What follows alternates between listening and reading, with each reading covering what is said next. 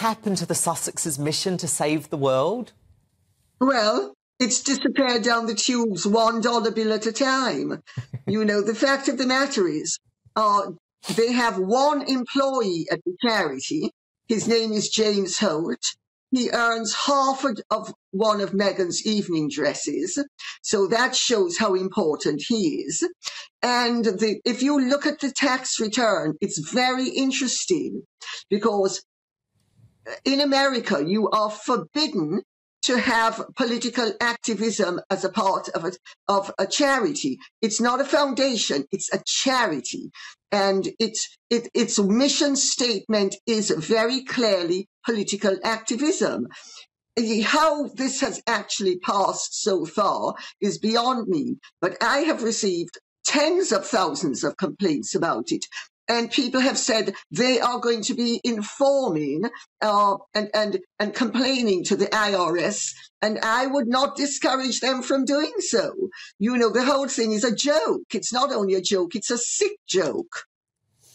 Kinsey Schofield, how on earth can Harry and Meghan claim to care so much about humanitarian work and then admit that they only work 1 hour a week for charity? It's pathetic, isn't it? Well, yeah. Dan, Lady C, I know I don't have to remind you of this quote. Remember their life of service, that catty quote when they were leaving, when Megxit happened, they wanted to make sure that the royal family knew that they did not have to be members of the royal family to live a life of service. That's not an hour a week. I mean, Elizabeth Holmes worked harder for Theranos, and that company was a fraud. So I think Lady C is absolutely right. There's something very salacious about this, and I just think it proves what hypocrites they are. It really does. Now, of course, speaking of hypocrisy, Harry's international privacy tour touched down again in London this week. And Lady C, he seems to want to ruin freedom of the press in the UK. That's what I take from this anyway.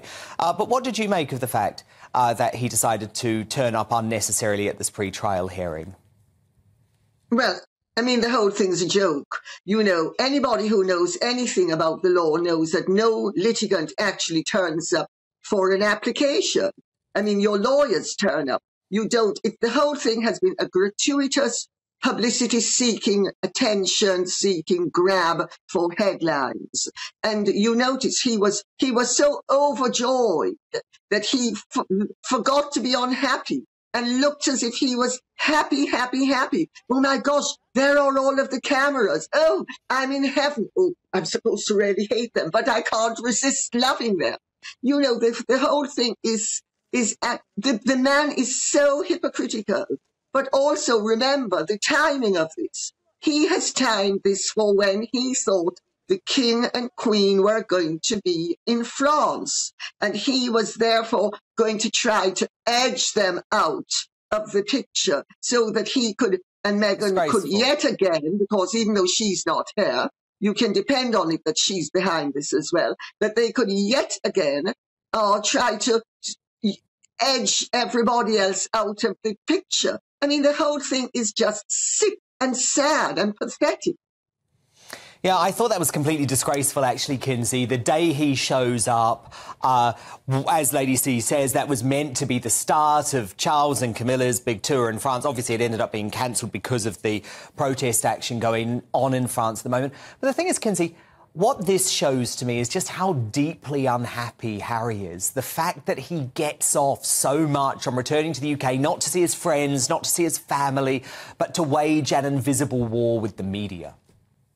Well, and I also think he's trying to redirect the narrative from narc to white knight. He needs this victimhood narrative. People were starting to look at him a little funny, and so he's back as a victim again. I guarantee you, if they show up for coronation, we'll have a whole row about another uniform. I bet you we can find him a pacifier. If he can't wear a uniform, surely we can get a binky in his mouth. But I just think that you're absolutely right. It's all about being a victim, and he thinks that there is currency in this, and unfortunately, in the United States, there is. However, people are getting pretty sick of it. Yeah, I think people are getting very sick of it. Lady C, let's move on to that state visit. things seem to have gone incredibly well, actually, for King Charles and Camilla in Germany. This visit is getting a lot of attention. I think the Republicans out there and the Harry and Meghan lovers who hope that after the death of Queen Elizabeth II, the interest in the British royal family would start to wane. I think they're going to be disappointed, Lady C. Oh, I think they will be very disappointed. I mean, the King's visit has gone down so well. I mean, it's been wonderfully received. He spoke in German. He speaks German. His father, his mother, Queen Elizabeth, the Queen Mother, his grandmother, who hated Germans, she spoke German as well. She actually had a Jewish governess, a German Jewish governess when she was a little girl, who at the beginning of the First World War had to go back to Germany. So they all speak German. And, you know, he has touched all the right notes. And the visit has gone down brilliantly, which I am delighted and actually not surprised that it has. And Camilla has charmed everybody she has met as well. Kinsey, to me, I think it shows the contrast, doesn't it, between King and Prince, because you've got King Charles on a tour of duty and you have Prince Harry on a tour of vengeance.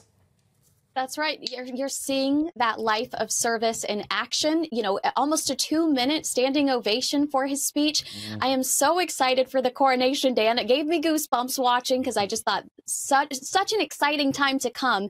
Are you coming back, Kinsey? Are you going to be here? I'm going to be there. Yes. OK, brilliant. Well, I'm going to get to see you in the flesh again. That's very, very exciting news.